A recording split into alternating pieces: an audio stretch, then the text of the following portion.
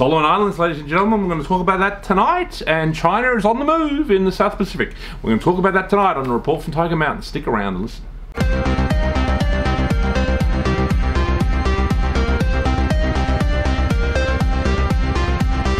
Solomon Islands, ladies and gentlemen, yes. Our lovely dear friends, the Chinese people and the Chinese Communist Party who leads the country, of course our dear friends who we import most of our iron ore to, have decided that, it was within their benevolent wisdom to have a kind of military base in the Solomon Islands, and they've done some kind of deal with the Solomon Islands government, and obviously that's kind of rattled a few feathers, ruffled a few feathers, and rattled a few sabres, so to speak, down here, down under, as we think, why the hell do they want that? Well, there's a simple reason why they might want that: to invade Australia, ladies and gentlemen, to invade Australia. That's why they want it. That's why they're doing it, okay?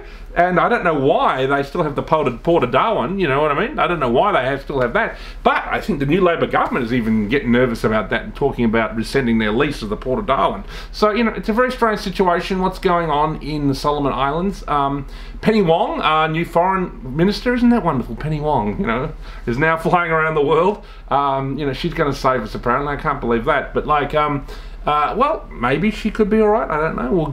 You always got to give a new government some time, and you got to give them a bit of what's the word? Give them enough rope to hang themselves, as Andrew Denton once said. And it's very interesting. China does appear to be on the move, and obviously, I think the situation in the Ukraine, where Russia has attacked Ukraine, really, any time from now on, China can attack Taiwan. Obviously, the first move on the chessboard they're going to make in the South Pacific is Taiwan, that they consider to be their territory. It's obviously where General Chiang Kai-shek, is where the nationalists fled to when Mao took over. So, obviously Taiwan is a country that the West says it will defend.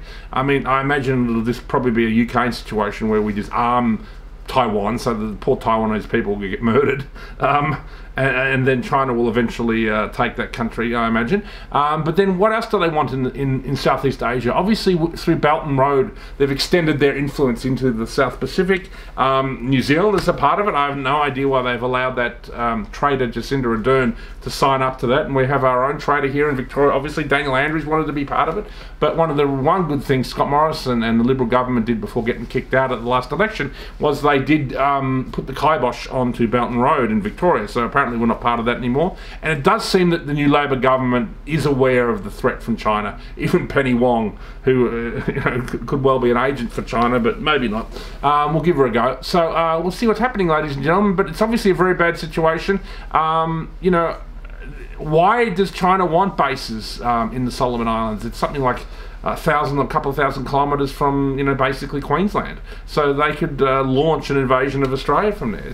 It's a terrible situation. Obviously, it's a serious military situation that we need to consider. And, I think we should all be thinking about it. And we should also be thinking about cancelling other kinds of, what you call it, infrastructure that's owned by China, like the Port of Darwin and any airfields they might own or have control of up in north of Australia, because we've seen the Japanese do this, ladies and gentlemen, of course, during World War II, try and attack, parts of northern Australia. So, it's a serious issue, and, this Solomon Islands move is the first move on the chess game in what's obviously going to be a Chinese kind of sweep into Southeast Asia. And obviously the main thing stopping them is the United States and probably Australia. And, we've got to be careful we ourselves don't get Ukraine, ladies and gentlemen, because believe me, the globalists would love that, having some kind of war going on in the top half of Australia or something, maybe even the bottom half.